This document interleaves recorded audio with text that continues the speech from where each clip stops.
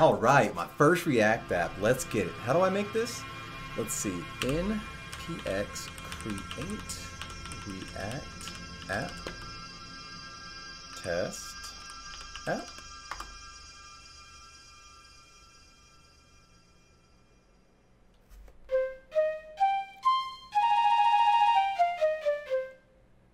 Hey guys, so I've been coding for about 4.5 months now, and when I was first getting into it, I put a lot of thought into what language I wanted to learn, and I decided to go with JavaScript. Now, when learning JavaScript, there's a ton of information out there, okay? There's a lot of stuff about JavaScript, about different frameworks, about different libraries, and when you're first getting into that, you don't know what any of that stuff is, okay? So it was around the time when I finished my first Udemy course on front-end web development that I stumbled across something called React. I would watch a lot of YouTube videos and read different blogs and kind of see which direction I should start going in to continue learning more JavaScript. And almost everything I looked at, literally, almost everything I looked at would mention React and how powerful React is and how useful it is and how you have to add it to your stack.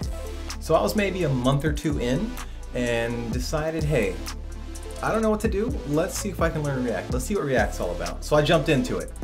At this point, I really haven't had much experience. I finished the Udemy course, and then I worked through the head first JavaScript and the head first HTML and CSS book. That was it. So when I decided to jump in and finally read the source documentation about installing it and getting it up and running, I was lost. I was like, what? I need Node? Node.js and NPM? What are those even? Whoa, how am I supposed to get those? And right away, just from that, I was scared off almost immediately. I was done. I didn't understand that. I didn't know what Node was. I didn't know what NPM was. At this point, I wasn't even using Linux. Like, the command line terrified me. None of that made sense yet. So I decided to step back for a bit and chose to work through the Odin project instead, which is a great resource, by the way. I mean, highly recommend the Odin project. I'm still working through it. But in hindsight, stepping back was the best decision I could have made. At that point, I didn't understand anything about OOP or object-oriented programming or modularized code. So even then, I probably would have been even more lost if I started it that day. So I'm glad I took a step back. That was a great decision. If you're new to coding and you're not sure what I mean by object-oriented programming or modularized code, then you probably aren't ready for React yet. I'd recommend you take a step back like I did and do some projects that focus on using OOP or modularized code and start implementing that. Or you can do what I did and just go start the Odin project. If you work through the JavaScript course in the Odin project, you'll stumble across all of it. They have great projects for you guys to do, and it goes in order. It introduces you to objects first in JavaScript and then has you building projects. Then it's going to introduce you to modules and then have you building module-based projects or modularized code. If you're unsure about that, just chill for a bit, hit up the Odin project. That's how I leveled up myself, so highly recommend yet again. So let's fast forward now a bit. I'm working through the Odin project and boom, they have a section on React. Now by this time, I'm comfortable with Node, I'm comfortable with NPM, and I've used a little thing called Webpack, which was probably the hardest thing I've had to configure up to this point. It's still very complicated to me. I'm working through it, I'm learning, but it's still something I'm working on. So setting up React at this point was a breeze, super simple. I just followed along with the source documentation and boom, created my first React app through the command line. Now React lets you do some really cool stuff. I've only been working with it for a month now, but already I'm a big fan of how simple it makes certain things, okay? I'm not gonna go too in depth in this video with what React can do, but I'll show you a simple and fun example, all right? All right, so I threw this together real fast. This only took about 10 minutes. I wanted to build this just to show you guys what React can do, even with simpler projects. Like, you don't have to have some super complicated project or application that you're building. You can use React for simple things too, and it makes it so much easier. So let's take a look. So as you see here, we have a blank div and a button in the middle. It says change color. Now, what do you think happens when I press that button? Let me know in the comments below. I'll give you guys a second to think about it. Are you good? If you guessed that it changes the color of the background div, you win. Good job. All right, so as you see, no matter how many times I press the button, the background color is gonna change. It's completely random, and it's gonna change every time you do that. Now in React, that's really easy to do. It's really simple, it doesn't take too much code. and it's very straightforward. In vanilla JavaScript, I'd probably struggle a bit more. It's easy enough to manipulate the DOM in vanilla JavaScript, but React just makes the process so much simpler. So let's take a look at the code. Let's get it to a good color first. That green was kind of obnoxious. Here we go, a nice blue. I like this blue. All right, so here we have the main app, okay? React, think of React like a tree, right? There's a lot of trees in programming, I've learned. Everything's a tree pretty much, right? But the main file that you have, so you have a parent file, right? And your parent file can contain functions and variables, okay? Now, as the tree branches downward, this is a downward branching tree, each of the children can access those functions or variables, all right? And no matter how far down you go, they can always access the parent variable. So whatever you put in the parent file is accessible in any of the children. Now the children in React are called components, all right? And I'll show you guys what I mean here. So here we have our parent, the function app, and inside we have some deconstructed variables. We have color1 and set color1, color2 set color2, color3 set color3. Underneath that, we have a variable here called randomize, which accesses the set color1 variable and changes it to a random number between 1 and 255. Easy enough so far, you following? All right. And now this is where we start seeing what React does. So underneath that, we have this return here. And in the return, we have a div, right? Oh, you're seeing div in JavaScript. That's JSX, baby. So you have the div here. And then inside this div, you have what looks like HTML items, right? I mean, that's the best way I can describe it. They look like divs or something in HTML, right? And again, that's JSX. Now, all we're doing here is calling on the children or the components that we made in their files. So over here, I have a component called coolDiv. Now the coolDiv, it returns one div, right? And inside there, we style the background color. I won't get into that yet. I'll make sure we go all the way through.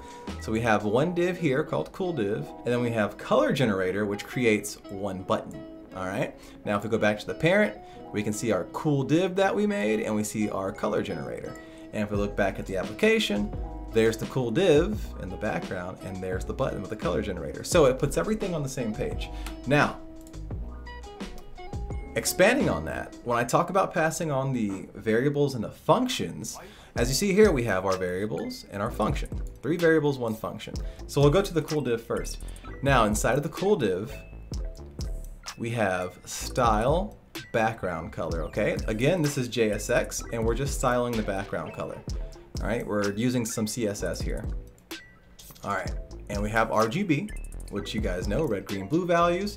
And here we're changing the values. Now, normally it's a number value here, right? Like 255, 0, 175. If you guys know what color that makes, let me know in the comments below. If you're right, I'll give you a cookie, I promise. And don't cheat. But so yeah, those are the values. Now, all I did here was use template literals to create variables for the colors, right? Color 1, 2, and 3. Now, if you guys remember, in our parent file in the app.js, color 1, color 2, and color 3 had a default value of 255, which, if you don't know, 255 on each value in RGB is white.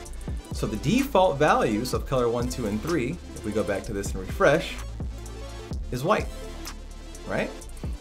Now, we go back to the coolDiv. So we see that we have color 1, 2, and 3 pulled from the parent into the component, all right?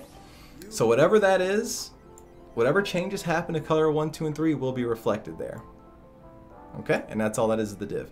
Now, if we go to the color generator, the button that we set down there, and I don't know if I mentioned it before, but we import or we call upon those variables in the parent up here. We see color 1, color 2, and color 3.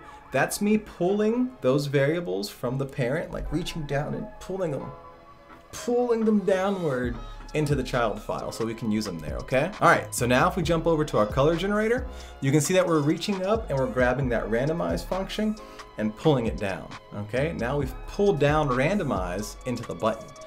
And now here, if you look at the button itself, inside of the div, we have a onClick. This is assigning an onClick function to the button. So whenever you click it, randomize is gonna happen. Now, if we go back to the app and look at randomize is a function that calls the set color function up here, and it changes the value inside of it to a random number between 1 and 255.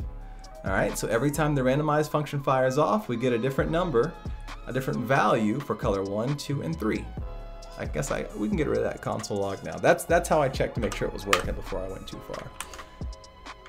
But we get a value for 1, 2, and 3. And if we come down here to the app again, this is the parent. Again, from the parent, you can kind of look downward and see what all the children are doing. So we have the first child, cool div, right? And the cool div needed something from us. The cool div needed color 1, color 2, and color 3, right? And if we go over and look back at the cool div, there it is, color 1, color 2, and color 3. So the child component is asking the parent for color 1, 2, and 3. Now it's up to the parent to pass that child color 1, color 2, and color 3. So if you look at here, we're looking down this. So if we look at the cool div where it says color 1 here, this is the cool div asking for color 1. In the brackets here, this is the parent giving color 1 to the child. And it's the same thing here with color 2. Child component says, hey, I need color 2. Parent passes down color 2, and then again with color 3. All right, and it's the same thing for the color generator button. The color generator component child is asking, hey, we need randomize. And then from here, you're just passing it randomize. And when you mix all of this together, you get this fancy, blissful little change color button. Would you look at that? It's pretty cool, huh? It's pretty cool. I like it. I like it.